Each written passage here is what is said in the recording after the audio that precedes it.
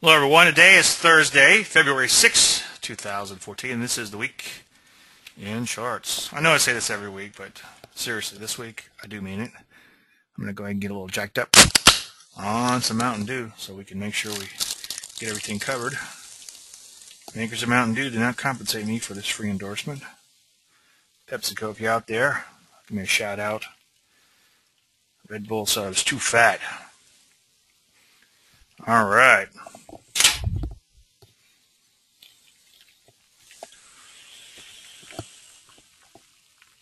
Oh, good stuff. All right, this is disclaimer screen. All predictions are about the future, and a lot of stuff can happen between now and then. Hey, do me a favor. You read the book? You like the book? If you didn't like the book, I don't know why you'd be here, but if you did like it, do me a favor, throw me a bone. Put me up a review on Amazon.com. Got a couple of new reviews up there, so I want to thank you for that.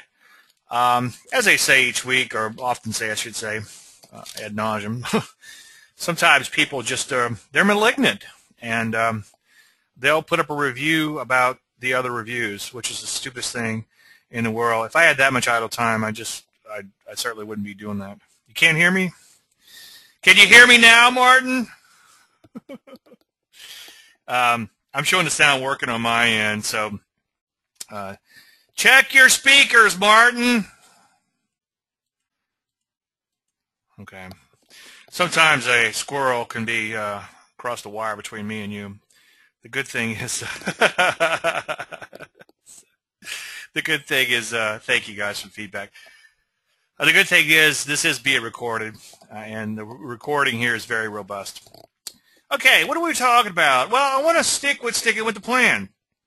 And I kind of unearthed some things, kind of backed into a couple things, mostly by accident this morning and recently.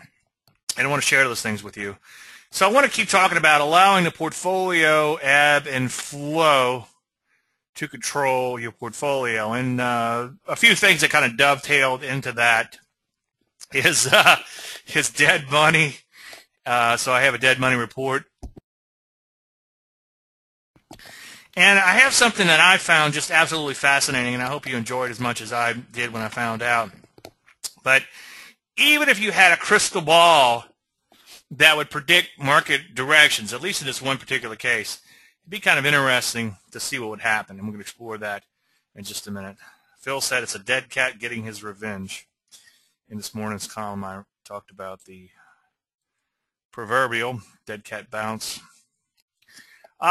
I think it's important to continue to talk about bow ties. I don't want to talk about the angle of inflection there, and I'd rather just show you than tell you. So let's just hop into that. Now, last week, and then I think a couple of weeks prior, we talked about major bow ties and their importance. And they are very important. Whenever you get a bow tie off an all-time high in a market, or at least a multi-year high or a multi-year low, it could be an important signal. And I know I've beat this chart to death, but let me just show you real quick, those of you who are new to this. You get a bow tie off of multi-year lows, or ideally all-time highs or all-time lows, which hopefully we won't see one off all-time lows in the S&P. We'd have a lot more problems than just trying to figure out how to trade. Anywho, you had a major buy back here after the bear market, and you had a new bull market that occurred, and you had a major sell then. And this buy was a little late. Keep in mind, this is a weekly chart. We're going to look at dailies here in just one second. You did have a minor sell in the weekly, which was kind of interesting, but by the time it triggered, or I don't even know if it did trigger, the market had already flipped around and gone right back up. But minor because it's only about a one-year high here. When you get up towards these brand new highs and bang out new highs and the market begins to roll over, that's when a transition is at its importance. And the reason I'm repeating this is because you got to remember, when a market's making an all-time high, anybody who's ever bought the market is happy. But as soon as that market begins to deteriorate, especially the Johnny-come-latelys, those who have bought near the peak, they tend to be the worst traders, the fickle money and the hot money, however you want to look at it. And they tend to be the first to bail out. So the last in tend to be the first out. But that move often begins to exacerbate, I guess that's the word, and more people get encouraged, I guess would be a good word, to dump their positions. And a lot of times what they'll do is they'll wait for that market to bounce. And with a transitional setup, you have a market making a major high, begins to sell off, and they're like, oh, geez, as we say in Fargo, okay, oh, geez, I better get out of this market. But wait a minute, it's beginning to bounce a little bit. Now might be a good time to get out. Let me just wait to see if this bounce continues. And if the bounce is kind of anemic and begins to roll back over, then all of a sudden they're trapped in the market. And this is why with a transitional setup, we don't have the luxury of waiting for that nice deep pullback, okay? So that's what bow ties look like. Now, this is a daily chart. Keep in mind that was a weekly. We're a long ways away from bow tying down on the weekly chart. And the reason I always show that weekly is it helps to kind of give you a bigger picture perspective. I guess this is the best way of looking at it. So once, and hopefully I'm wrong on that, I should say if. I don't want to use the word once, but if we bow tie down on the weekly chart based on the last 30, 40 years, it could be a fairly major signal. Keep in mind that when a market makes a top, it will have one of these transitional setups. Every top, I can guarantee you, will have some sort of transitional setup in it. But not every transitional setup will turn into a top. But it does pay to pay attention, and that's why I want to drive the point home, and I want to spend a lot of time talking about this today. And I'm going to keep talking about it until conditions improve. Market hit a brand new high right here, all-time high. This is the spiders. I just happened to grab the spiders. The S&P 500 works too, the cash market. And this is the 50-day moving average. And what I want to show you here is when you get a sharp angle of attack of the bow ties against that 50-day moving average. And one other thing that's kind of cool is notice how they all came together right at that 50-day moving average. It kind of makes a spider-looking, a spider bow tie. Hey, look at that, a spider bow tie. I didn't even, you would think I would rehearse this stuff, right? So it is kind of interesting. Now, keep in mind that moving averages do have lag, but they can be a pretty good indicator of what's going on in price, to alert you what's going on in price. And the fact that they came down so fast and hit this 50 on such a sharp angle, that suggests that a fairly major cycle, at least a short to somewhat intermediate term cycle, has changed. And that's why we're using these multiple moving averages. This is the short-term cycle of 2 weeks. This is the somewhat intermediate term cycle of 1 month, but it's front-weighted, okay, because it's an EMA. And this is a 30-day EMA, which gives us about 6 weeks worth of trading, and it's front-weighted because it is an EMA. And the reason I like the EMAs on a longer-term time periods is because they're going to turn a little bit quicker than waiting for that generic average to turn. But what's kind of fascinating is, as I often preach, if all you did in the markets was trade on the side of daylight, meaning that this is the moving average and here's your low, okay? If all you did was trade, you're going to stay long as the market's above that moving average and you have daylight above that moving average, and you're going to stay short if the market is below the moving average and the highs of the market are below the moving average. If all you did was that, and I'm not saying do it mechanically, but I'm saying if all you did was pay attention to that longer-term moving average to give you a little perspective, I think you would do okay in the market. And as you could see, we had daylight all the way up until here. And if you back this chart way out and go and look at, especially go look at the NASDAQ, and we'll take a look at that in just 1 second too. We'll get to the charts. You'll do very well. The question is the longer-term moving average a simple one? This is the 50-day simple. And the reason I have the 50-day simple in here is because the whole world watches the 50-day simple moving average, okay? Now, you probably noticed that I'll never put a moving average on my chart, or rarely put a moving average on my chart. If the market's just going along its merry way, going higher and higher and higher. I really don't care too much about them as long as the market's in a trend. It's when they begin to make a transition in trend that I like to throw the moving average in, okay? Simple, S-I-M-P-L-E, okay? That's 50-day simple. So when the market begins to make a transition, I like to see what's going on with the moving averages, or sometimes if a market begins to go a little sideways, I like to throw a moving average in to see what's going on. And sometimes you get a market that goes sideways, kind of comes up and makes this gradual kind of rollover. And to the naked eye, even though I preach 99.9% of the time, don't put any indicators on your chart, but to the naked eye, you might not have noticed that this market is rolling over. You might be focused on the fact that it started here, and now it's up here at Y, from X to Y, and that looks like a pretty good trend. But sometimes if you put the moving averages in, especially the bow tie moving averages, you'll see that maybe this market has begun to roll over. And then when you look at it more closely, you're like, oh, wait a minute, okay? Yes, it has begun to roll over. So that's when I like those moving averages. The point I want to make today is when you have this sharp angle of attack against the 50, okay, you can see this is a pretty sharp angle of attack down. It could be a fairly significant signal. It means that the tide has changed very quick. And you could just eyeball this market move and say, well, that's a pretty serious market move.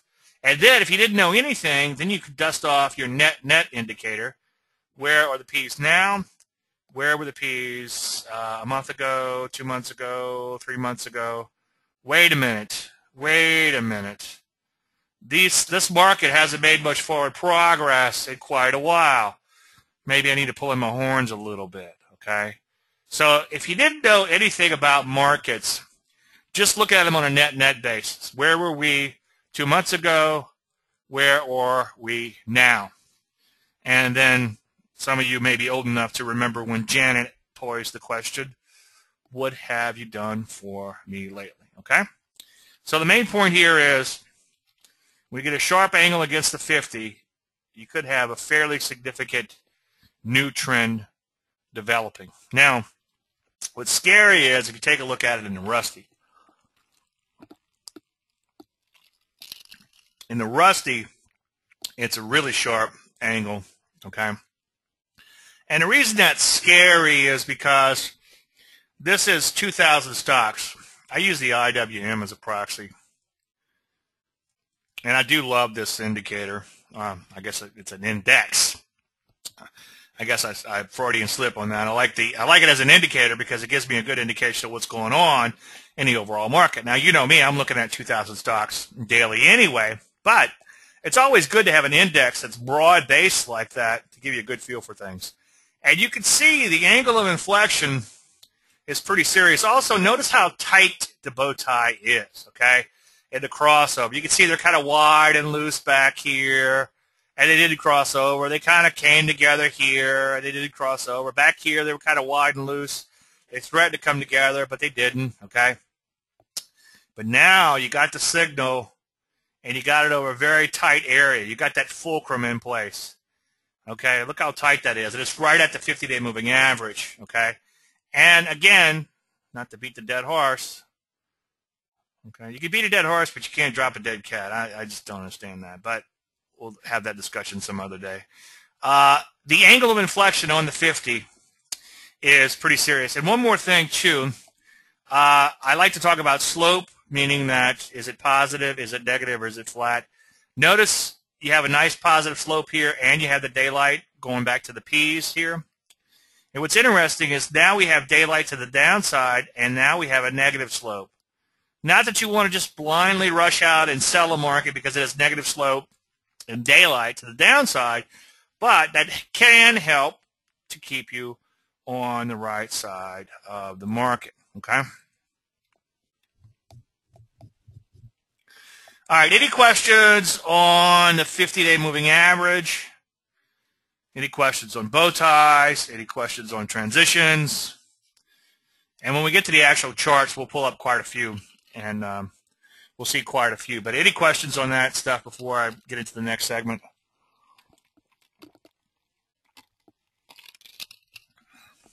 Okay.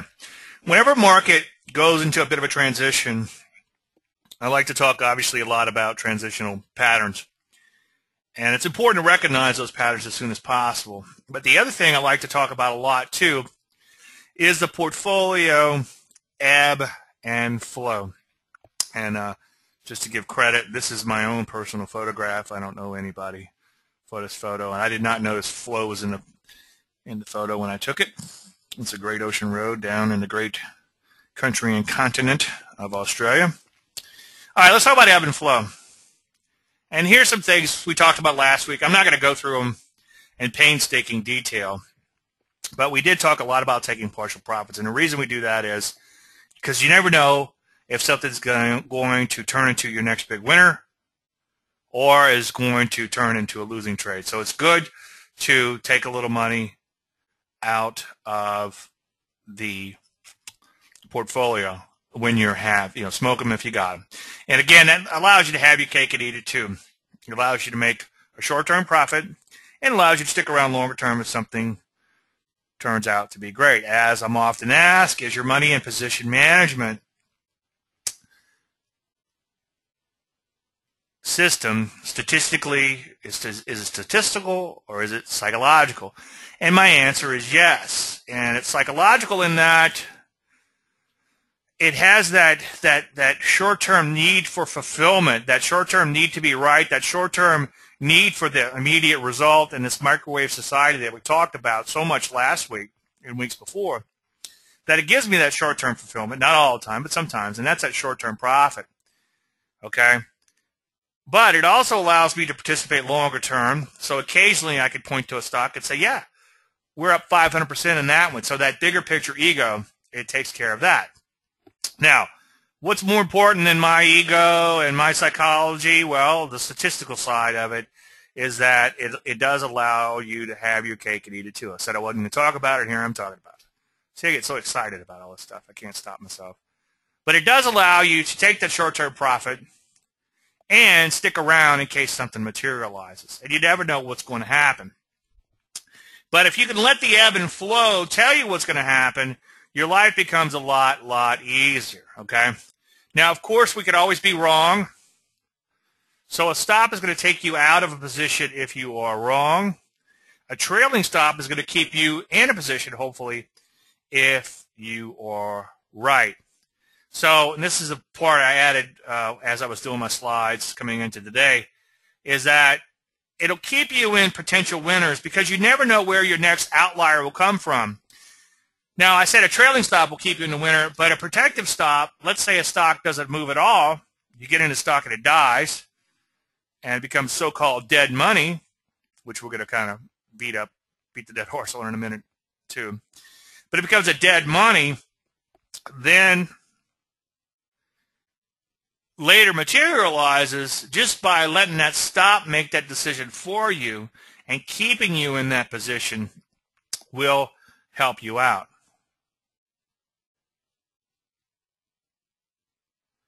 Dave, if you have a smaller portfolio, you have smaller position sizes, does it make sense to take partial profits? That's a good question. It's kind of tough to answer. I'm going to answer it from a perspective of saying yes.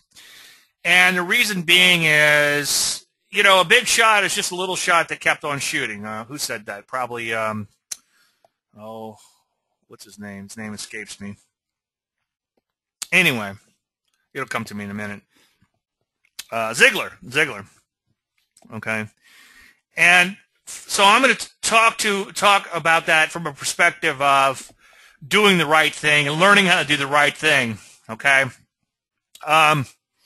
I hear what you're saying because you just your frictional costs are higher and it's tougher to make it work. But I would try to follow the core methodology as much as possible. So as you become that big shot, you are accustomed to playing it in that fashion. Okay. Now, while I was putting my slides together, question is 10 simple, 20 and 30 exponential, 50 simple. Is that right? Yeah, Robert, that's right.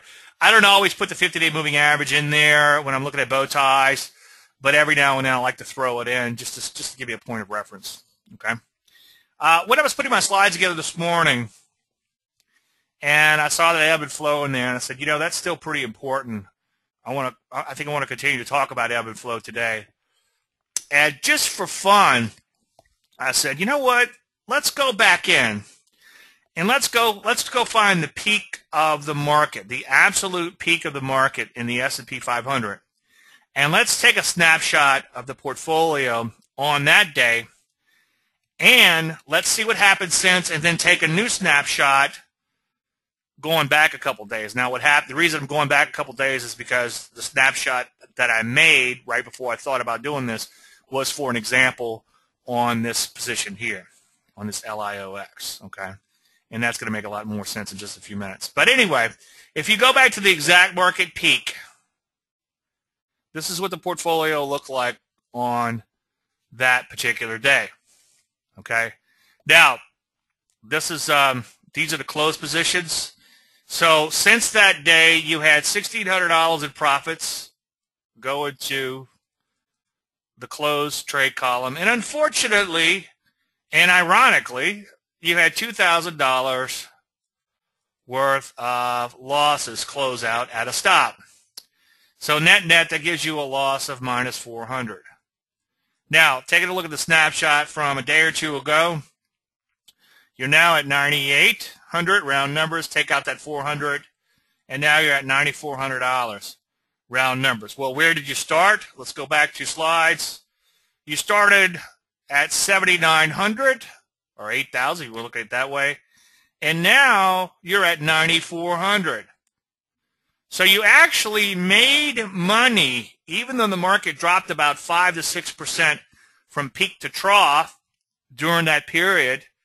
You made about 1.5%, assuming you had a 100K account, by just letting the market keep you in these winning trades, okay, take you out of a loser, and take some profits or get stopped out of the profit on one position.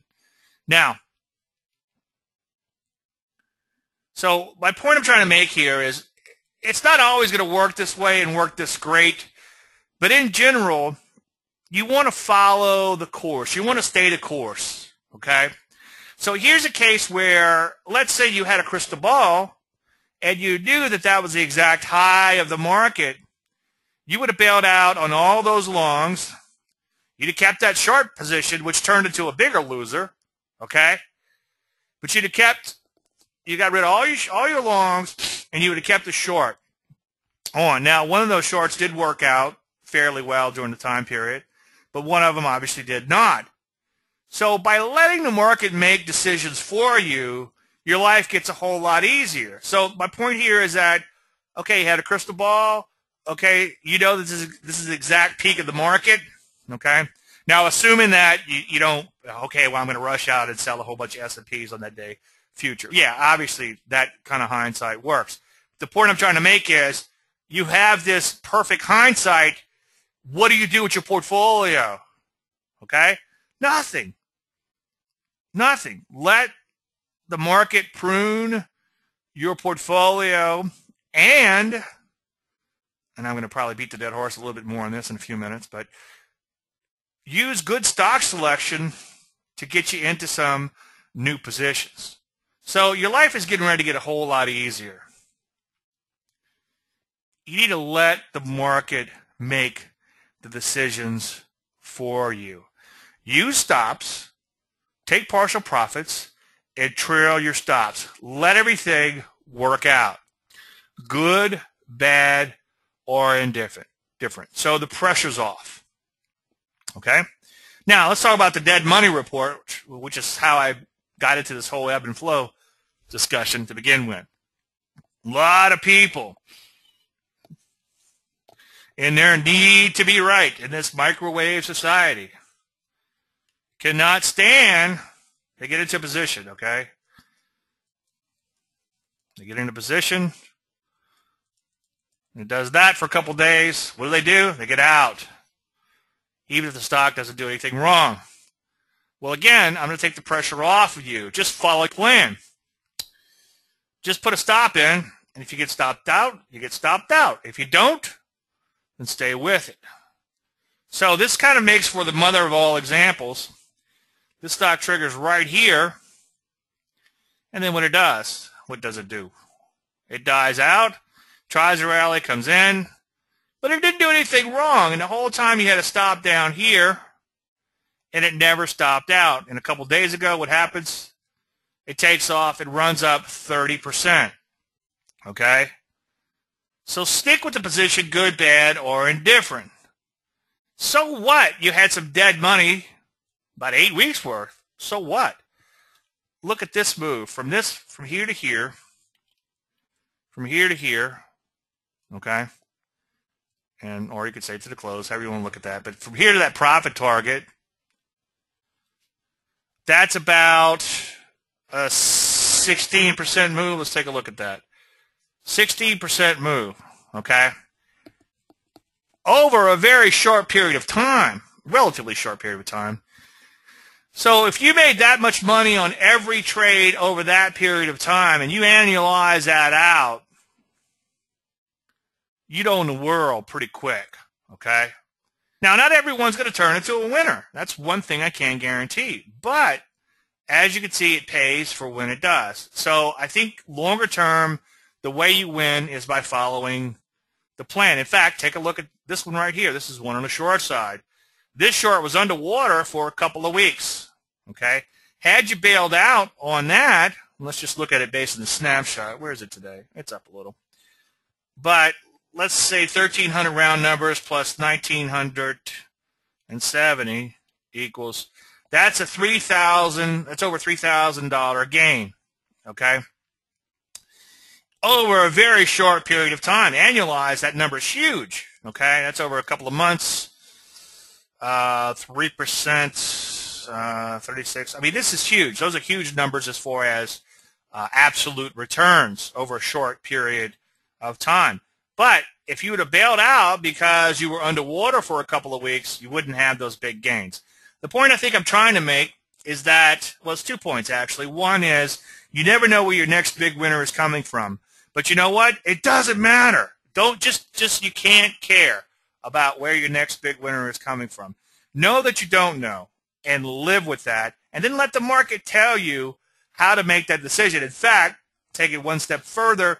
Have that stop in place. Let the market take you out of those stinker stocks, okay? Not that you won't get stopped out and then watch in anguish as the market takes off without you. That will happen. I guarantee that will happen. But for the most part, it's going to take you out a lot of crappy trades. And it's going to keep you in a lot of good trades. So let the market do that. Is the system effective for ETFs such as MVV? This system works in all markets. This system works in all time frames. It's not the Holy Grail. There will be losses. Now, I prefer the daily time frame, and I prefer stock selection, stock picking. Stock picking wins in the end. See, I knew we'd talk about stock picking. The reason I like stock picking is because I can find this little inefficient stock that has a potential to make a 100% move, maybe a 200% move, maybe a 300% move, or 400 or 500% move. Whereas if you're trading, you say the EMVV. We'll take a look at that in 1 second. If you're trading an ETF, the chances of making that move are probably not that good, okay? So you're not going to get 153% move like you did in the CLDX. Now, I know we need a few more in here. We only got one home run looking back, I don't know if it's 6 or 8 weeks. I have to go in and see when we closed out that CLDX, okay? And trust me, I'm working on it, so we have a few more home runs in here. And you don't know where that outlier, that home run, whatever you want to call it, is going to show up. But I can guarantee you it's going to be a lot harder to get that outlier on an ETF, which trades a lot more efficiently than a stock like this, okay? When were this trades placed? Tono, you're on the service, right? Go back in and look at the recent archives. I think I have the dates off the screen. Let's see. This one was put on a few days ago. This was a couple of weeks ago, I think. Or no, less than a week ago, a couple of weeks. I mean, this is going back a few weeks to a few months, these trades. The LIOX, as you just saw, was put on here, okay, beginning of December, okay? So that gives you a rough time frame. So we've been in those a few months. Okay. Oh, you're not on yet? Okay. My apologies. Okay. Okay. I'll get you those archives if you want. The shorter term archives are behind the firewall. The last 10 years are actually have been posted. I don't know if I'll put the link up yet, but if you need the link to that, just let me know. Believe it or not, I don't get asked for the link that much. Okay. So again, the pressure's off. Let the market tell you what to do. Honor your stops on your existing longs. You don't have to bail out just because things are looking a little questionable overall. Once in your career, you'll bail out everything and it'll be the right thing to do. And then the other 1,000 times, you'll bail out everything and then watch the market take off without you. Or worse, in a case like this, have a couple of winning stocks take off and do great in spite of the market. To me, that's even worse. That's like rubbing salt in the wounds. Okay. MVV. I'm not sure what the MVV is. Is that a value, mid-cap, value, something? What is that? MVV. Yeah, ultra mid-cap. Yeah, it'll work on that. It'll work on mid-caps. Keep in mind that this is a leveraged ETF, and that brings its own problems with tracking errors and all. But, here's your bow tie. Here's your first thrust. Here's your trigger, your first thrust on this particular day here. It's going to be more efficient. It's harder, trust me, it's harder to trade the overall market, to get the overall market direction right than it is to trade something like a little biotech or like CLDX, just something beautiful like that. And it's much easier, not that it's easy, but it's easier to capture that great trend in something like this, okay? You have this nice little knockout move right here, get a nice little trigger. It kind of died at first, but hey, what do? We stick with it, right? Because that's how we roll. And then what happens, it turns into not the best, most impressive stock ever, but pretty darn good.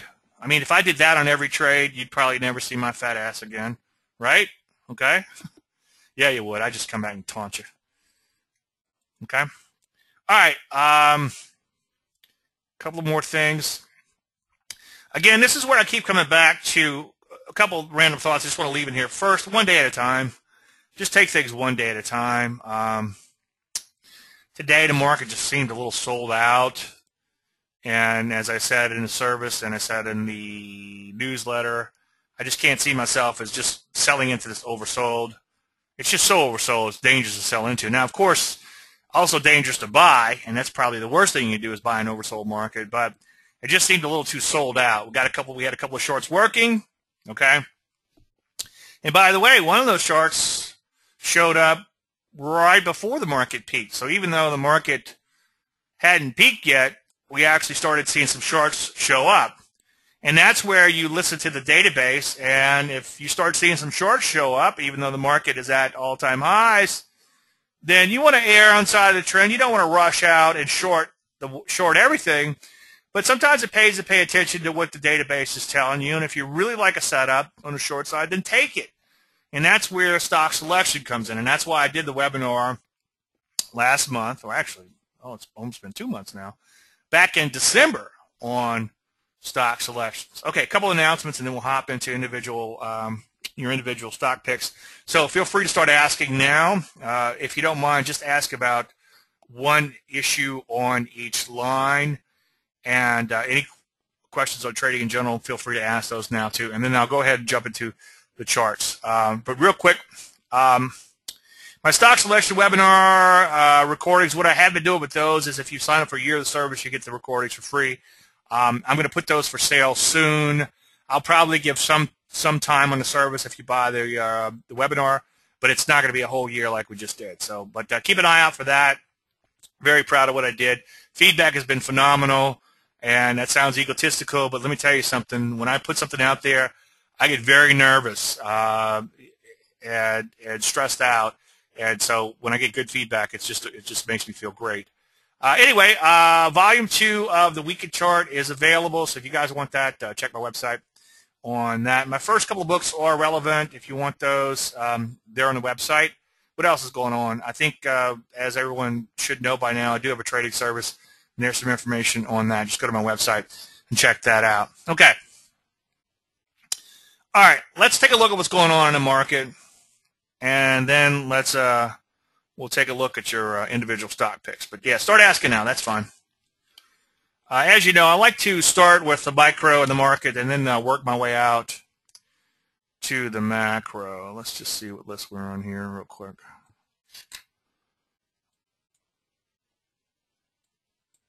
Oops. And then you can adjust that.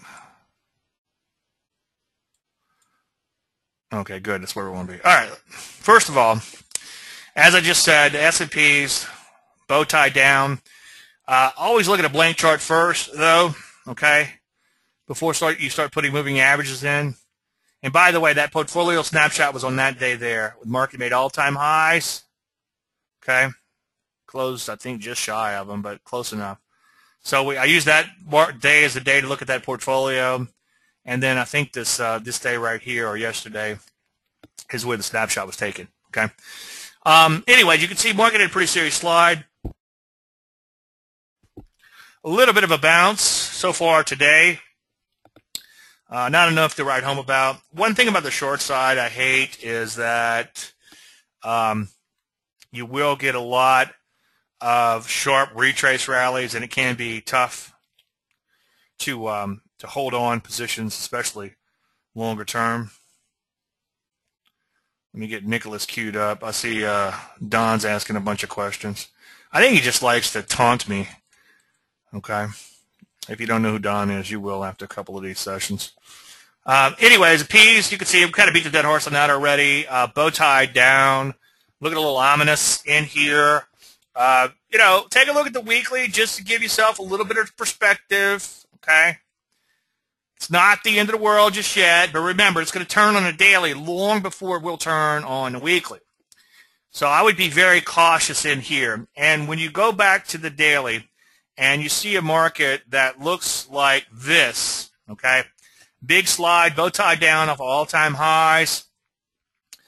You don't have to say, I'm just going to short, and I'm never going to buy another long.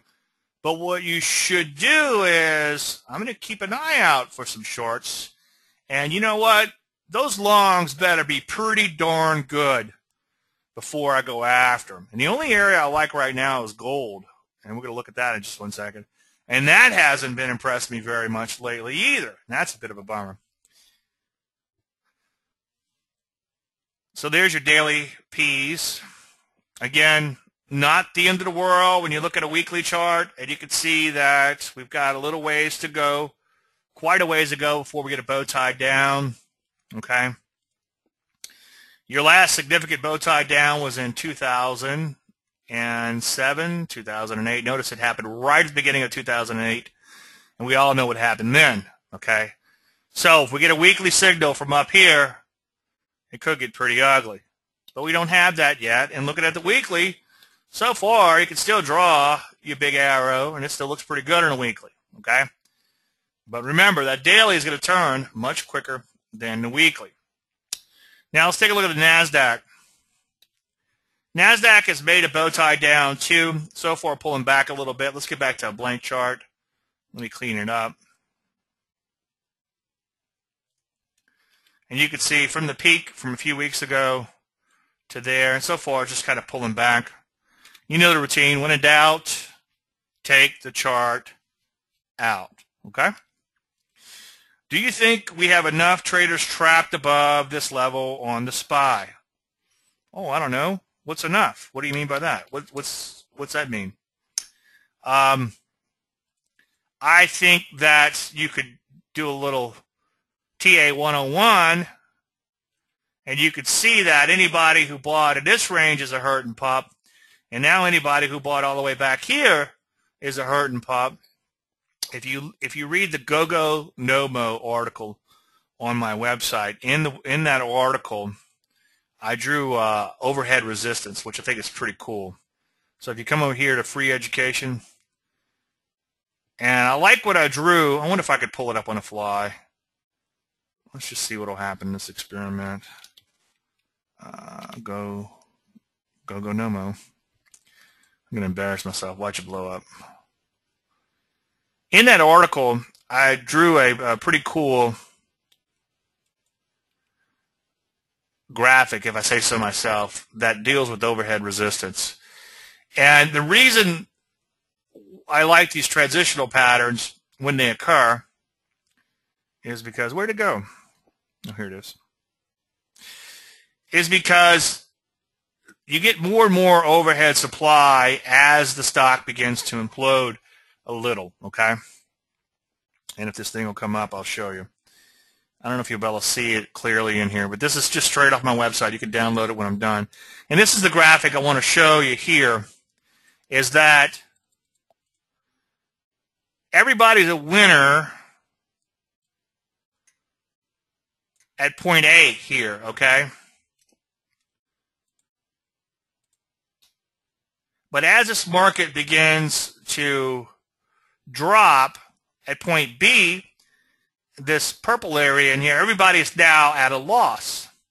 And as this market begins to drop, more and more people are at a loss. And before that even happens, these people who are in this kind of a, what do you call it, a mustard area, they're losing open profits, so the pressure is being put on them. So the question is there enough people, or are there enough people trapped on the wrong side of the market? I don't know. But I guarantee you there's quite a few in here. And these are your Johnny-come-latelys, those people who bought very late in the trend. They finally throw in the towel. Shoot, it's 2014. The market's been going up for how long? Long time. Since 2011. Okay? And then further back, since 2009, if you go further back. You know, I better buy this thing. I better hurry up and buy this market because this is going to go up forever. So that's your Johnny-come-lately mentality. But Dave, weren't you long then? Well, yeah, I'm still long quite a few things. But I've been playing it all along. I didn't just rush in a few days ago and buy the market. So how do you know if there's enough? I don't know. I don't know if there's enough or not. And that's where the pressure's off again. You don't have to try to figure out how many people on the wrong side of the market. But do use technical analysis and read that article and look at the way I described overhead supply and factor that into your trading, okay? Or, of course, buy the stock selection webinar because I talked a lot about overhead supply and that. Rusty, as I just said, not looking too good today notwithstanding. Pretty decent rally, market up about 1% based on the Rusty. But it's amazing, 1% isn't that much when you look at the chart, okay? And you can see that we've been in a pretty serious slide as of late with the Rusty. The problem with the Rusty is you're going to get more and more and more overhead supply created as the market continues to drop. It's kind of like that GMCR example we were just looking at in here.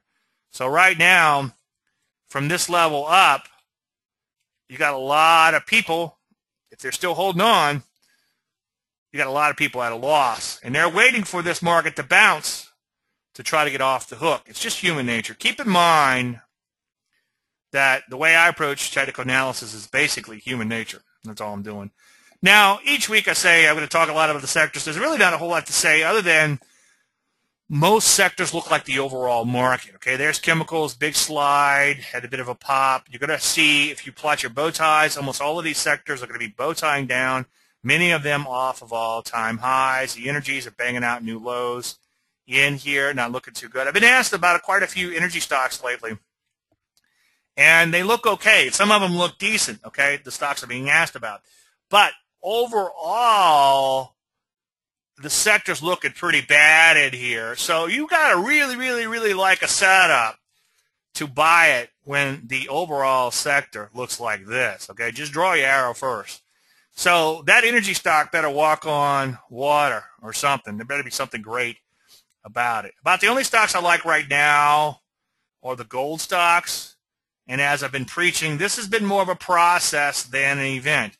We've kind of got a sloppy bow tie off of multi-year lows here, or almost all-time lows, based on this index, okay? And I'm still bullish on the gold stocks, and I hate to use the word hope, but hopefully it'll work out. But again, as we get through most sectors look like the market itself, thrust down, pull back. Okay, that's a first thrust or a bow tie, however you want to look at it. Banks overall, thrust down, pull back. first thrust, bow tie, whatever you want to call it. There's insurance. It's in a bit of a slide.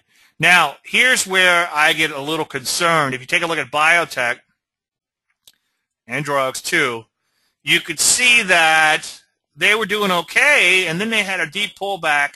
It stalled out in its pullback, and this is what I call a micro first thrust. Again, when in doubt, let's take the chart out, and you can see you've got thrust followed by a little bit of a pullback in here, okay?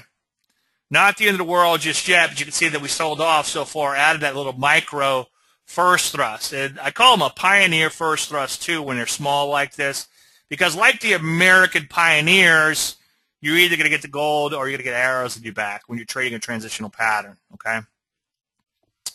So again, as we go through most of these sectors, most again look like the market itself, thrust down, pull back, and now some of them are actually in a new leg. Some of the stronger ones like resorts and casinos are just kind of in that early phases of breaking down from that first thrust. You got some areas like retail which have already slid pretty hard, and they're bouncing back a little bit in here, but they're certainly looking pretty ugly, okay?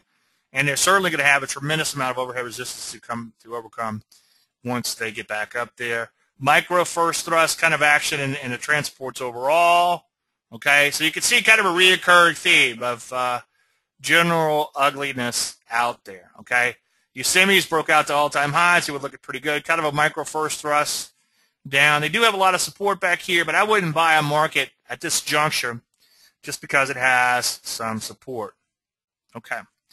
All right, we're going to go ahead and open it up for individual stocks. GMCR took care of that problem that AM. This AM. GMCR, what did it do? Did it go up? Uh-oh.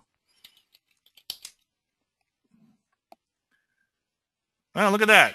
Well, see, that's why you use stops, okay? Because this stock, well, you wouldn't have been long or short the stock, but we were short back here, and we covered, I'm sure, somewhere back here somewhere, or maybe even this pop-up here. But there was no structure to this market. I mean, unless you're Don, you wouldn't be long or short this market. Where is it? 80 all the way back to there, okay? Calvin, I can't answer that because that's a setup for today. You're in the service. You should know that. We can't talk about stocks on the service unless they already trigger. John, that's on my watch list for today. I can't talk about that one, but good eye. Okay. Could you please recommend some ETFs since you said there are better ETFs than MVV? Well, when I say there are better ETFs, I'd rather trade something like the IWM, which is the Russell 2000, versus a mid-cap index. I'm not a big fan of mid-cap indexes and all these little special sector ETFs. What I would recommend you do is spend some time learning how to read charts and find that little gold stock that's coming off its lows, making a bow tie up that has potential off of all-time lows or multi-year lows or maybe even decade lows that has potential, as opposed to trying to trade an ETF. It's going to be much harder for you to make money in an efficient ETF than it is for you to go out and put together a basket of inefficient stocks, okay? You're not going to get, like I showed you just a few seconds ago, you're not going to get that huge 150% move in an ETF, okay? If I could find it. It's going to be a lot harder to capture those kind of moves like this in an ETF, okay? So look for efficiency and just learn how to read charts, okay? But I'd encourage you not to trade ETFs. I think, you know, I swore I'd never write another book, and I actually started writing a book a while back, and I have fits and starts with it because other projects and things get in the way. But I'm going to call it the lost art of stock selection because I think it's a lost art. All these derivative products are sucking people in, ETFs, options, etc. And I think that there's a dying art out there. But I think the people who learn how to pick stocks are gonna win in the long run, and they're going to win big. IDXX for Mr. John. John's a good stock picker, except today. I don't know about that one. My problem with this stock is it peaked out here, and then it's barely past its prior peak in here. So I would leave that one alone unless it continues to rally up, maybe play some pullbacks along the way, should that occur. Okay. RSX as a short. Strong, maybe. Let's back this chart way out. No. It's wide and loose longer term, and it's not coming off of major highs. Now, maybe back here, well, still a little wide and loose, but at least you're getting a transition off of major highs.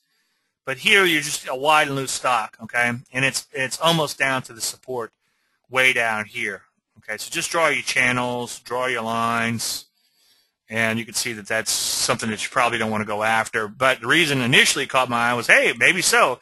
You got to thrust down and a pullback. Well, what are you going to get out of that? Well, maybe a swing trade to the old lows. And if that's you'd be happy with that, then knock yourself out, okay? All right, we talk about that one. URA is a uranium stock. And I've been pretty bullish on uranium. The problem with uranium is it's just hard for uranium to get started sometimes. I still like URA. It's a little wild and crazy. Oh, Dave, it looks kind of wild and crazy. It is, and uranium is too. When it comes to commodities, you have to be a slightly more lenient. URA. That's what I'm trying to punch up. URZ or URA? I forget. Which one's the ETF? URA. URA. Okay, yeah, there's your ETF. And it looks okay, but it's a little bit too many days in to pull back in here, okay? So if it doesn't take off soon, I'd be concerned about it. I'm still somewhat bullish on uranium. I do give uranium stocks a little bit of a pass because they're commodity related and they're most volatile commodity out there, okay? So it did make a major low in here. It did rally up. It's pulled back. I think I would pass for now on this. I think there's some individual stocks that still might have potential there, though. Okay. Yes, Tono says, do most of your stocks have good open interests to trade options? For the most part, the answer is yes on that. The problem with options is it opens up a can of worms, okay? I saw that guy on Duck Dynasty. I'm not sure what you're talking about. Okay. LRCX. LRCX.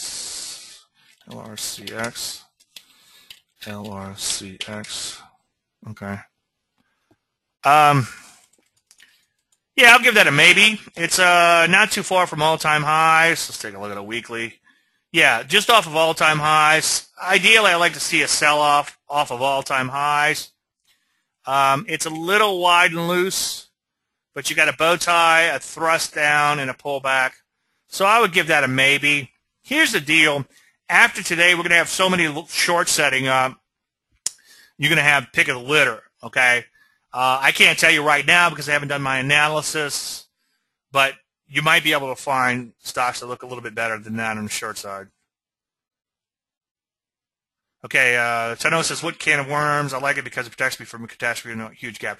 Well, the can of worms is, with options, is decay, and if you start doing calls and combinations of calls and spreads and butterflies or whatever, then you end up with too many moving parts. Which ones do you buy? There's a whole bunch of problems that can occur when it comes to options. But yeah, by all means, if you are educated, then look at options first and decide whether or not you want to trade the underlying or if you want to do the line. NYSE advanced decline line. I don't use that. Okay. You have a symbol, we'll pull it up, but I don't use that. I no longer find all that market analysis useful. I used to try to make a use for all that. I think years ago I had a package called the Technician from Metastock, which was kind of fun to play with, and it had all this market data going back a couple hundred years, or 100 years or so, at least, maybe not a couple hundred. And it was fun to play around with all that, but for the most part, I like looking at charts and looking at the indices, and I like indexes such as the Russell 2000, as opposed to trying to factor in all these indicators and advanced decline and everything else, okay? Okay, if a trader uses your methodology and you can't outperform the overall market, say over a 2-year period, what steps do you recommend to identify the problems? You probably need better stock selection, okay? You can go a fairly extended period and not outperform the market, and you may have just missed an outlier. You might be very close to beating the market and not realizing. You might have just missed one outlier. But the first thing I would tell you if you got your proper money management in place, and if you're taking partial profits, and if you're trailing your stops, and if you're giving things a lot of room, and if you're giving things more room as they move more and more in your favor to capture those longer-term trends where the real money is, if you're doing all those things, then your stock selection could be a little bit better, okay? It's too bad there's not a webinar on stock selection. That would be awesome. Might have to do one on that. But yeah, but keep in mind, you might not outperform the market every year, okay? But longer term, you're going to do just great because you'll have a year like 2008, and if you're following the methodology, you're going to make a little money, okay? You're not going to set the world on fire, but you're going to make a little money, and guess what? You're going to avoid that 50% drawdown that the average money manager went through in 2008, and you'll actually come out on top, and that's going to make all the difference in the world. But if you get in a market where the market kind of chops back and forth and then eventually ends higher by the end of the year, you probably won't beat the market with this methodology unless you capture maybe one or two big winners that makes all the difference in the world. But for the most part, you're not going to beat the market if the market is choppy and ends the year higher, okay? That's the toughest part to do. But longer term, the trend wins. The trends don't last as long as they used to, but that's why I preach trading these transitional type of setups. PEP, I'm probably not going to like. That's the Pep Boys. No, it's PepsiCo. I thought it was the Pep Boys. PepsiCo, big, thick stock, wide and loose and sideways. This looks like a huge range in here. It's only 5 points on an 80-something point stock. Look at your historical volatility. Some people call this beta. I use just HV as a measurement of beta. What's the spiders right now? Spiders are 12, so your HV is almost in line with the overall market. It's just too choppy. It's almost an electrocardiogram. It's just going sideways forever. Now, let me interview myself. Does it look like it's in trouble? Yes, but I think you could find something better out there to short. Okay. John wants to know about BDSI. BDSI. My problem here is that it made this huge gap up. And let me just kind of measure that, round numbers. That is a gap of 47%, okay? That's a little ridiculous, okay? That's just too much. In the stock selection webinar, I talked about bottle rockets where you have a stock that goes straight up, and a lot of times, more often than not, they come straight back down. So I would leave that one alone, even though it looks like it's off to the races. I would pass on that one.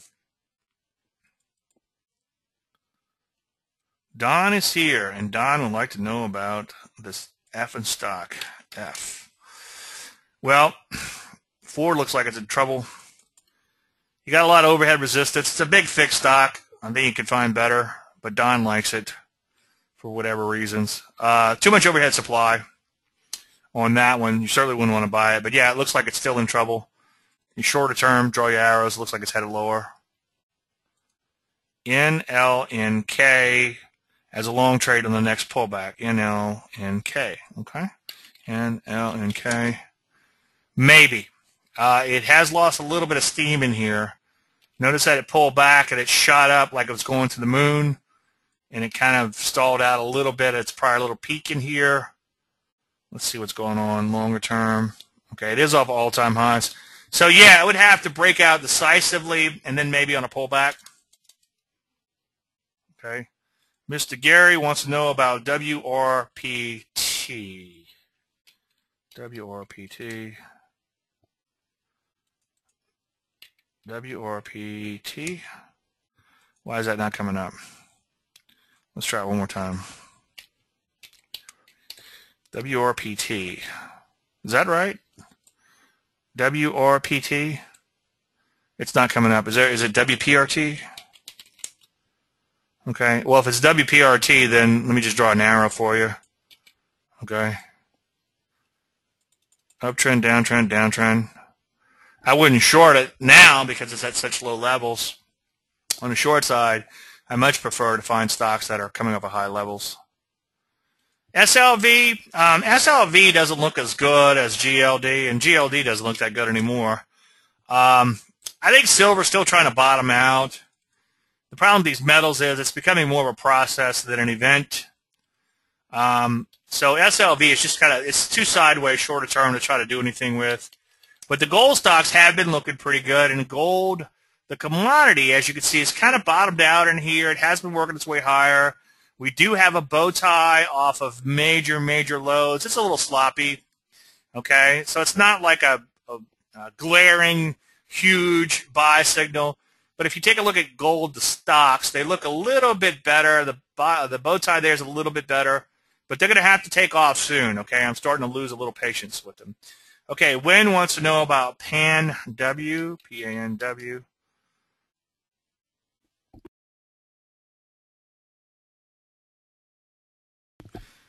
This one looks okay. I'm not a huge fan of really buying anything at this juncture, so it's going to have to be a pretty exciting stock for me.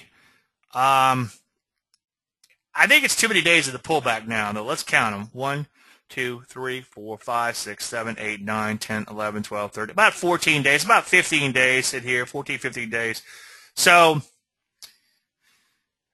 I think I'd pass based on that. And then where is it now? 60, and where was it about a month ago? 60. So even though it looks like it's in this huge trend, it has lost some momentum as of late. Okay. QIWI for Mr. Phil. QIWI. That looked pretty good a while back. Yeah, I think it's a little too, I think it's still in trouble, but it's already made a pretty significant move lower. I would still try to find stocks that are at a little bit higher level breaking down, and we might not be able to, okay? We'll find out soon, okay? Okay, James says, a related question to underperform the market with your methodology. When the market is in an extended uptrend, there are a minimum number of positions to hold. Sometimes I have none or say 1 to 3, depending on time I can devote to trading. Metamorphically, does a shotgun need to spray more bullets in order to hit more targets? Yeah, you need to be long as many stocks as you need to be long, okay? That's the problem is I've got a lot of traders that are very busy people and very successful people. And I often say that busy traders make good traders because they only trade when opportunities present themselves and they go off to save lives. Unfortunately, some of you guys are so busy saving lives that you take a break from trading. And unfortunately, if you're trading my methodology, and trust me, other methodologies have their problems too, and I'll be happy to discuss those with you if you'd like to buy me a beer one day, okay? But that's one of the problems is we are looking for that outlier trade. So if you miss a couple of big home runs, then that's going to make all the difference in the world for your year. Now, as far as number of positions, you want to have as many positions on as the market dictates, okay? So if you've got a bunch of good-looking longs, then sift through those longs and decide which one or ones you like the best, okay? And look to trade them. If you can't find a long to save your life and a bunch of shorts are showing up, then find the one or ones you like and trade them. Now, every now and then you might have a situation where you like a sector. Let's say biotech pulls back and you can't really find any stocks within the sector that you really like, but the overall sector looks pretty good. Then, yeah, you could trade like an ETF on that sector to gain some exposure to that sector. A while back, TAN looked pretty good. That's why TAN is in the portfolio now. And in the discretionary portfolio, SPWR is still in there. But in the mechanical portfolio, it's not. SPWR is a solar stock, as you may know. So there's no set amount, but you need to be in whatever the market dictates. Usually, if a market's in a rip-roaring trend, I'll be in high single digits, 8, 9, or maybe even 10 stocks, okay? If the market gets choppy, I'll be in 0 stocks, okay? So it waxes and it wanes as far as the number of positions. But, yes, you do, within reason, you do need to, as you're saying, take a more shotgun approach. Yes, I mean, excuse me. Metaphorically, if you want to look at it that way, sure, okay? But I think I'm more of a sharpshooter on day-by-day basis because I'm going through those 2,000 stocks and I'm calling and I'm calling and I'm calling and I'm calling and I'm trying to get to the one or two, if any, that has the most potential. But in building that portfolio, it's like each day I'm building that portfolio by being a bit of a sniper. But the portfolio, I guess what you're saying is if you look at each one of those as a, I don't want to get into twist up my metaphors or whatever. But yeah, once you get a portfolio, I hear you, you're more of a shotgun type of approach. Absolutely. But each day you need to be a sniper and pick the best of the best. And that's why when you come to these shows, I pick apart your stocks and show you everything I don't like about them, okay? And that's why it's so hard to get a high five. Because I like to pick everything apart, and that's how I look at things. Okay, plug for Eric. No, too many days of the pullback. 1, 2, 3, 4, 5, 6, 7. Weeks and weeks and weeks of pullback. Okay. Plus, look at the HV, 217. That's crazy. Okay. Phil says poster child for taking partial profits. MONT ended up with 3-to-1 on this IPO. Picked up after stock selection class. Thank you, Phil. Okay? Thank you, Phil. Phil's not a plant. But yeah, he look at that. And look what it's doing today. Okay? So he made 3-to-1 and then he gets stopped out. Better than the poke in the eye. You know, we looked at that AERI last week. And we talked about it being, it was our sardine stock, okay? It's just you go in, you take partial profits, you get what you get,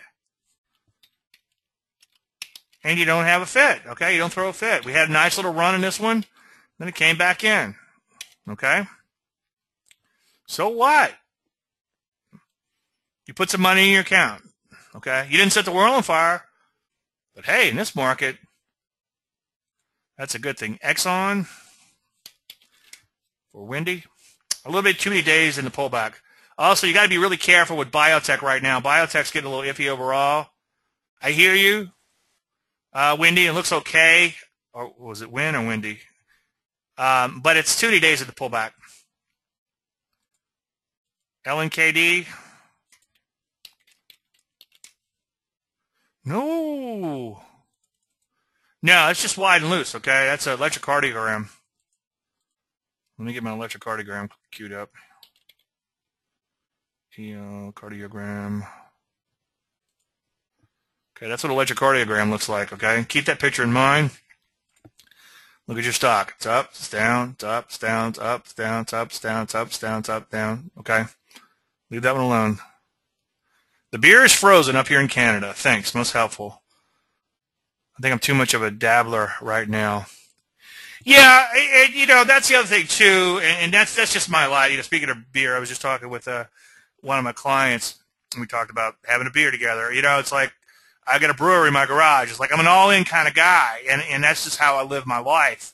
My wife, a couple of years ago, bought me a couple of buckets and some syrup, and here's your beer kit, Dave, and then I built the brewery. Okay, which rivals one of the local small nano breweries. He's a little bit bigger than I am. But anyway, I kind of digress. But I think you have to be all in. And that's just my personality. And you don't want to kind of dabble in it, because if you dabble in it, you're going to end up with the bad, and you're not going to get the good. You're not going to get, like you said, that shotgun a few minutes ago. You're going to miss those few big winners because you decided not to dabble for a few weeks because you were off doing something else. So you do need to be a little bit more all in. But, that's the reason why I have a trading service, because I know not everyone can be there every day and be as dedicated as I am. And it's like, okay, you could look over my shoulder every day. You could agree or disagree with my research, but at least you got somebody out there doing the research for you. Okay, I kind of like to CB is part of your own personal staff out there looking for stocks and trying to find some opportunities, try to ferret out some opportunities. So if you're not going to be, if you can't be serious because life gets in the way and you're off saving lives, then have someone like me who is serious and who's going to do the homework every day, because you do have to do your homework every day, okay?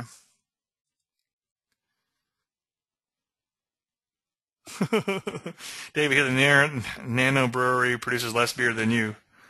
Thanks for today. I'm kind of low carbonate now too. It's like it's ironic. I got a brewer in the garage, but I'm low carbonate. I'm starting to get a lot of friends though. I tell you, you want to get some friends, make beer. Absolute kudos on partial profits. Many partial profits are not worried about market falling apart. Yeah, and oh, by the way, that's something I wanted to say earlier. I didn't want to make it look like, hey, the market fell apart, and I was like, oh, isn't that interesting? And trust me, I'm like, oh, crap, here we go again. I was stressed out and worried a little bit when the market began to come unglued. But then what did I tell myself? Self, do what you need to do. Watch your stops. Honor those stops. Make sure you really like the next setup that's coming along, long or short, okay? It reminds me of a while back. It's a few years ago. I was in my office, and my wife walks in. She's like, well, what's up? And I said, well, I'm doing pretty good. I got a lot of good positions on, but I'm not really sure what to do.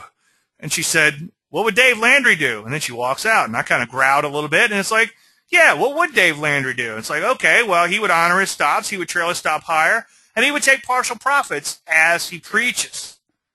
And that's one thing that has really helped me on the educational side of my business is practice what I preach, and it makes me a better trader. So you guys, what was the line in as good as it gets? You make me want to be a better trader. You do. SSRI for Phil. Oh, Chief Orman really wound up today. That looks kind of interesting. Now, this is a silver stock. Silver doesn't look as good as gold. This one was on my list for a while, I believe. Let's see if it's coming off of. Yeah, it's coming off of major lows in here. And you got a bow tie. So it looks like a bottom's in place here. It's a little choppy in here. It's already triggered. Okay. Now keep in mind, you're not going to get perfection with these commodities. So the charts could be a little bit more sloppier because commodities are efficient, and the stocks that represent the commodities are stocks that are a massive part of their earnings are represented by the commodity are going to be a little choppy too. Okay. But yeah, hold off if you're not already in that one. But yeah, it looks good. Looks like a major bottom's in place. Nice little bow tie in there. LRCX, we talk about that one for Lewis? Seems like we talked about it. Yeah, it looks like it's in trouble. Let's see what we find tonight in our analysis. PPG. I don't know if it's a short or long. Yeah, on a bounce. Sure. And there's your bounce. Yeah. It does have some support. See, that's one problem that I'm running into right now with the overall market. A lot of these issues that are just beginning to roll over, especially these lower in volatility issues, such as PPG, is they do have a lot of support below the market. If you're okay with that, somewhat limited gains because it's going to likely find some support down here, then by all means take it. But you've got a first thrust that has formed. You've got a bow tie off of all-time highs. It's everything I've preached about earlier today. My only problem, again, is that it might run into some support along the way. I've been seeing quite a few interesting shorts lately, but a lot of them have had some support issues. HIMX for one of the Dons. It's just consolidating in here. If you're long, stay long, but there's no reason I would go after it at this juncture. You want to look for perfection before getting into a trade, not afterwards, because you're not going to get perfection once you're in a trade. Write that down. Just follow your plan once you're in it. FDX as a possible short. FDX. Isn't FedEx and UPS going to merge and call it FedUp? Or is it... There's one I can't say. It's kind of sexist. It's UPS and another one. Yeah, it looks like it's in trouble, and it looks like it doesn't have support for a while. Yeah, I'm going to give you an okay on that one. Big, thick stock. Doesn't move around a whole lot. You might be able to find something a little bit more inefficient, but sometimes on the short side, when these efficient stocks begin to crack, they crack pretty quick. And you do have a mountain of overhead resistance. So from a technical analysis standpoint, I can't beat it up too much. And you don't really have any meaningful support for a while. Well, it's 15 points away. It's not that far away. But I'm going to give you an okay on that one. ANGI for Don. Don is probably long, ANGI. ANGI is not too bad. I don't like the gap down, and it's got some overhead supply here around 20. I don't see any reason to go after that. Okay, Art says RSO long, RSOL long, just looking at the stock to get back to about 450 or up 15%, 60% in 2 weeks, assuming the market doesn't fall apart. Okay, RSOL. No. It's kind of all over the place. I don't see any reason why you want to go after this stock. It's up. See, this is the bottle rocket I talked about back here, and then it breaks out and it comes back in, and it takes off. Just leave it alone, and someday it might just die out and kind of base and come down here like those solar stocks did a while back, and then take off again, and then you want to get into it. But right now, it's a bit of an electrocardiogram. Pot for Don. I think he's going for the Nicholas Fine Award of the day. And let's break out Nicholas. No! And the reason I say no is because I drew an arrow last week, the week before, the week before, the week before, and it's just going sideways in here. You also have this big gap down. Again, Don. FLIC. Yeah, here's a stock that's beginning to break down, but notice that it's very thin. So it'd be very hard to try to short this stock, okay? But absolutely, it looks like a stock that's in trouble, but just way too thin to even think about trading, okay? But yeah, it's in trouble. I mean, if you can borrow it, the only problem with borrowing a stock that thin is, man, if somebody comes in and wants to stomp on it, it can screw you up. Yeah, FTX has a low HV, and that's one of the things I was complaining about. But on the short side, you could be a little bit more lenient with HV because they slide faster than they glide. Anybody? I don't remember what GME was on the long side, but it wasn't that. It was fairly low in volatility. It's pretty high now at 62, but it was fairly low in volatility. And we went after like NCR a while back. It didn't work out, so I guess it's not the greatest example in the world. But on the short side, you can short stocks that are a little bit lower in HV. And you're looking for that expansion in the volatility on those. Okay, Wynn says, does the gold sector have a reversal relation to the whole market in the past? Oh, I don't know. I guess you could plot the S&P and then plot gold. I'm not a huge fan of intramarket analysis, but I do recommend that you do read Murphy's book, it's on my website, Intermarket Technical Analysis, and you can see it, you can check it out on my website, GLD. But yeah, just for S&Gs, gold versus stocks, you got gold in the background, you got stocks in the foreground. I mean, you could study that relationship if you want. The problem is, with intermarket technical analysis, and even Murphy writes about it in his book, is there's long lead and lag times, okay? So gold might be suggesting, I don't know, a top in stocks, but stocks might go sideways for the next year before they finally top, okay? So it's hard to trade one off the other, but you can see there was definitely an pretty good inverse relationship right in here, okay? And then notice that gold peaked right as the market bottom there, okay? So there might be something there, just very, very, very hard to trade off of, and that's why I just focus on the individual issues and say, hey, I like this gold stock. Let's go after this gold stock. It looks pretty good, okay? JVA coming up on your screens. Needs a pullback now, JVA. Not yet. It hasn't come up on my screens yet. No, because it's too thin. I don't have scans set that low. I mean, if I could clone myself, I mean, maybe I should hire a bunch of guys and say, you, this is what I want you to do, and you, this is what I want you to do. I mean, maybe there's a market for these super low-cap stocks like this, okay, within reason. It's taken off, maybe on the first little pullback, but it's going to have a lot of bad memories along the way, and it's also just really too thin to go after. Or be super-duper careful if you do. I mean, not to talk out of both sides of my mouth, but as a private trader, yes, you can be a little bit more nimble, and you can do some of these things, and you can exploit some of these edges. Like every now and then, I'll recommend a stock that's fairly liquid in my service, and even though it's liquid, because of the volatility, I'll get a high five from an RIA, and he'll just say, yeah, unfortunately, I couldn't take it because of my charter or because of the way I'm running the money. I can't take the more speculative issues like that.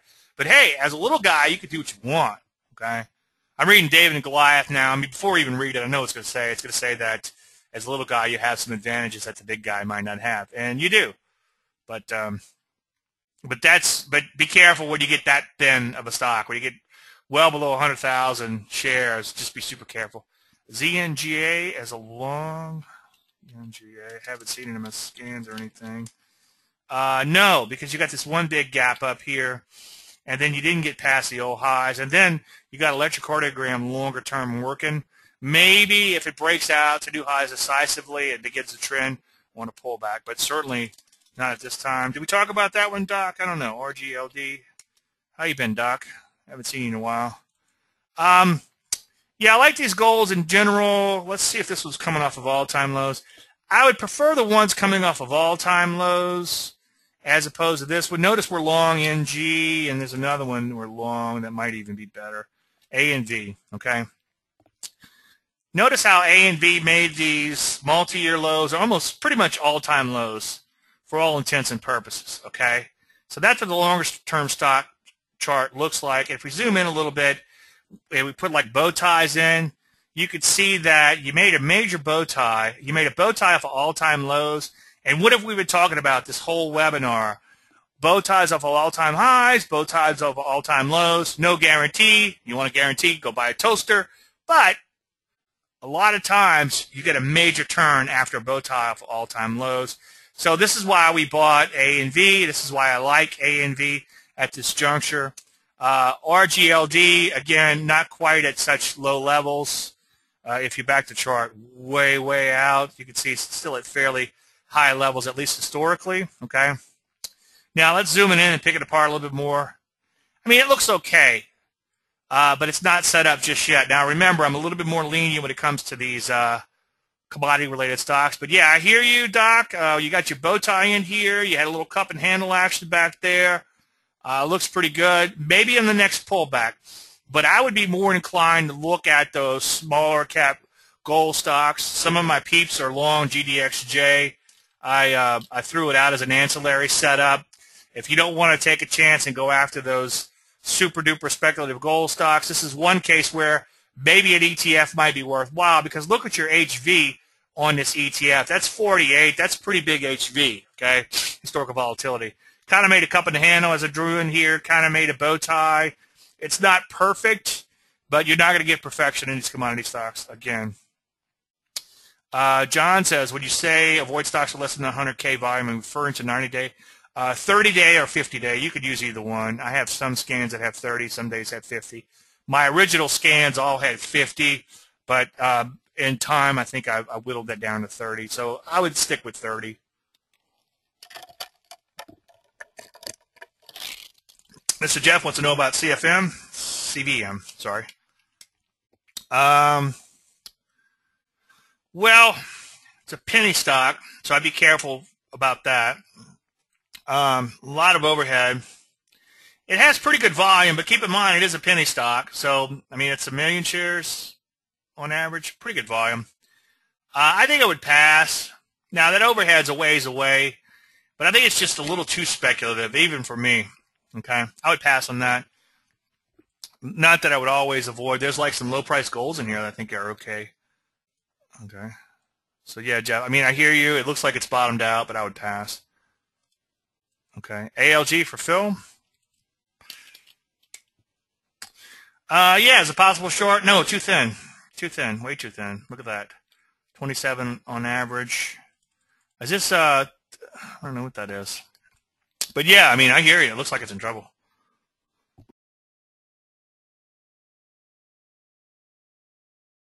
EXK.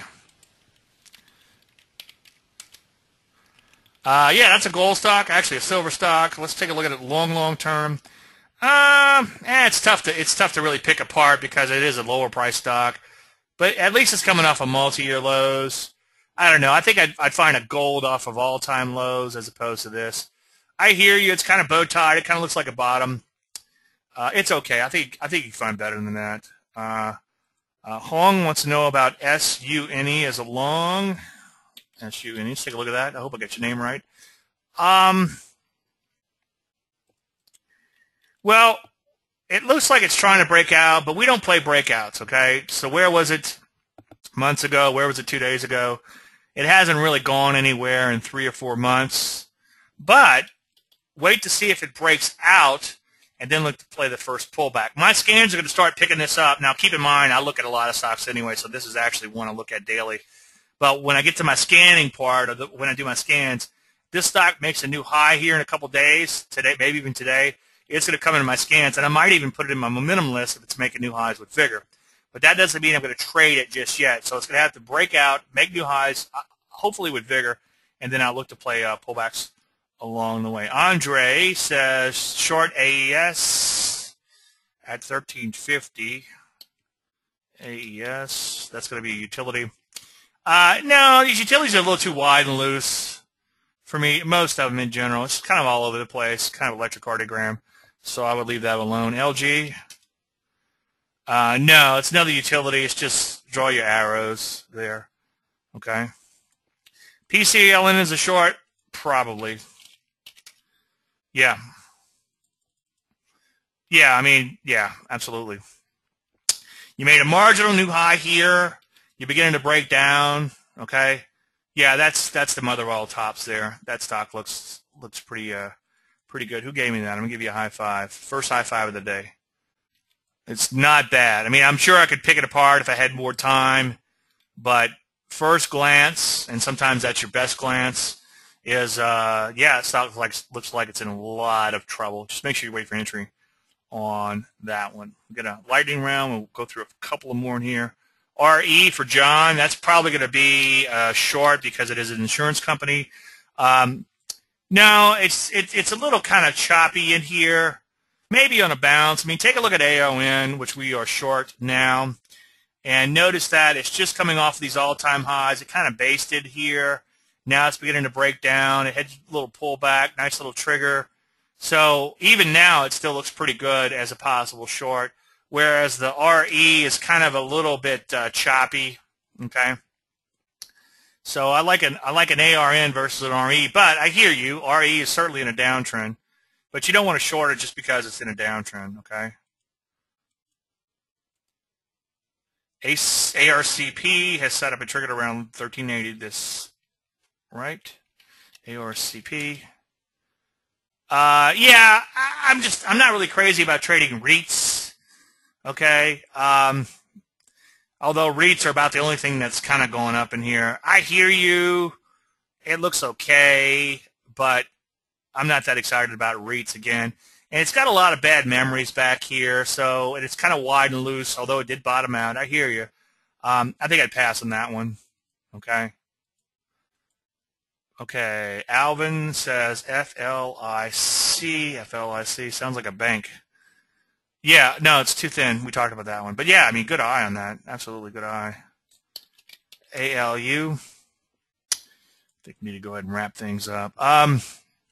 This is a foreign stock, so it can chop around a lot. I think I would pass. It bow-tied down, and then now it's bouncing back to its prior highs. Maybe keep an eye on it, see if it stalls out again. It's going to be hard to short because it's less than $5. Depends on your broker. But, no, I would leave that one alone, long or short side. WHR, I'm not a huge fan of these big conglomerate stocks or big brick-and-mortar stocks. But when they begin to break down, they can break down pretty good. It's a little choppy. I probably wouldn't go after it because it's a little too choppy, okay? But I certainly hear you. It's broken down. It looks like it could be in trouble. It's just kind of wide and loose and choppy the whole way. But I hear you. It looks like a top is in place there for sure. So, yeah, it looks pretty ugly. Well, look, we're at the hour-and-a-half mark, so I need to go ahead and wrap things up. You know how I feel. I love these. I love doing these shows. I'm just flattered that you be here and listen to me. Not my way or highway, of course, but just one man's opinion, and I could be wrong. But I really do enjoy these shows. Thank you guys for showing up. Without you, there is no show. Anything unanswered, shoot me an email, and I will try my best to get back with you. And if not, it'll be fodder for next week's show. If we don't talk, everybody have a great weekend, and then see you guys hopefully again next week. Thank you so much.